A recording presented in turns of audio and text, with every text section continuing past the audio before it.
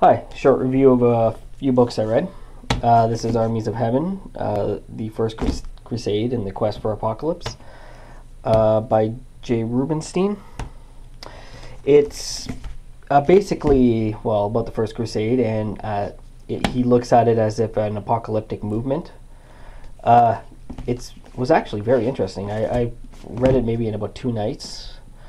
The only complaint I would have is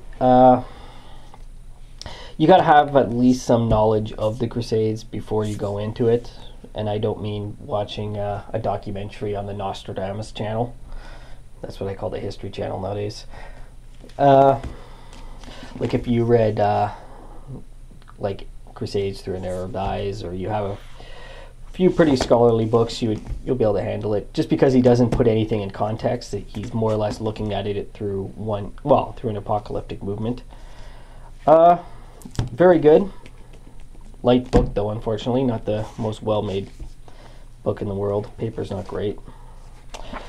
But still, very interesting.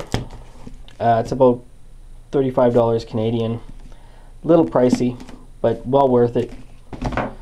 This one I picked up used, so I don't know what the actual price is. It's on Cluny with the Abbey Cluny.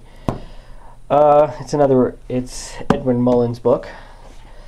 Another very good book, actually. All the books I read, I highly recommend. This one, as you can tell, I picked up used. I don't know the actual price of it, but if you can pick it up for about 20 bucks, it's actually very good.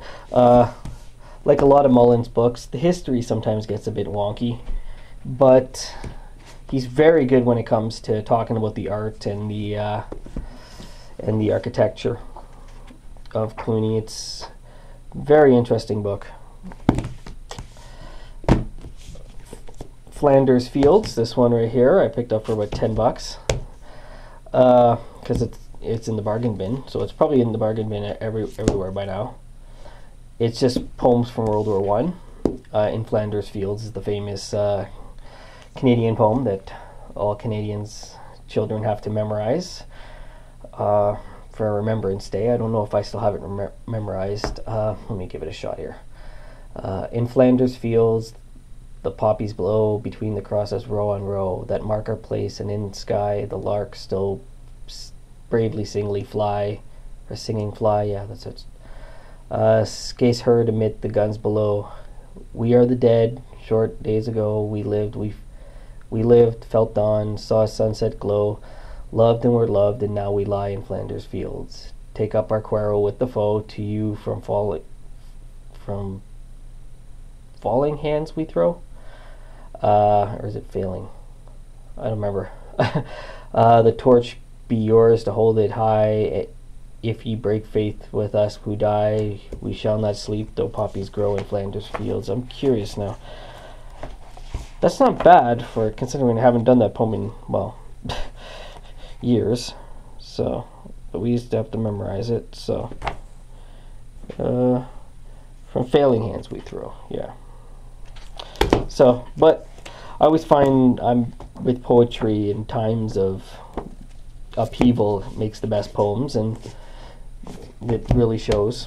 And so I would definitely recommend it. This was something I just saw for 20 bucks, and just because it was such a beautiful book, like that, and it's hefty, very hefty, very well made. It's a British book, and that's why the British always make pretty good books.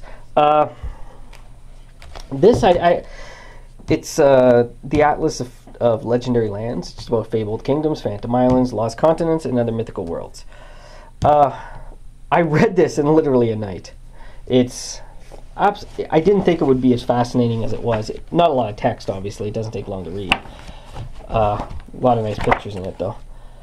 But you can pick it up. I picked it up at the bargain bin for like 20 bucks, and it was really, really interesting. So, another one I kind of recommend.